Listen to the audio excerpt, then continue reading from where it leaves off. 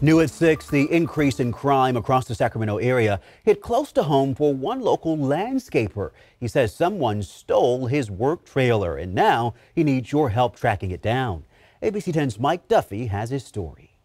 Originally, I was pretty just caught off guard. I've never really been the victim of any kind of crime, living in Sacramento my whole life.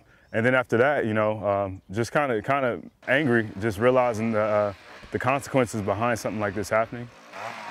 Tyron Foster is the owner of American Landscape Maintenance based out of North Highlands. He says he's suspicious of whoever took his trailer filled with landscaping equipment. I think he's staked us out a little bit because he was pretty quick, efficient. He knew where our lock was on the trailer, so he cut that and took off with it. So I would imagine he knew what he was doing. Foster says the theft happened on Winona Way in North Highlands on March 20th. And since then, he's been forced to use the second-tier backup equipment. He told me what was taken. We got 2 industrial-grade Toros inside, a couple hedgers. One was long and pretty big, Echo, and also a weed eater that was Echo, backpack blowers, rakes, all that kind of stuff, fertilizer, string. The community where we're from, it's a lot of landscapers in that area.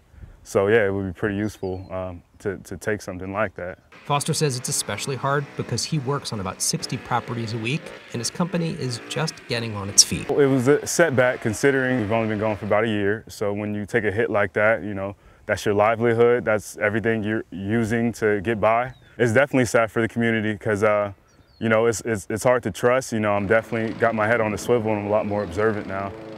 Understandably so. Call CHP if you have any information about what might have happened to his trailer.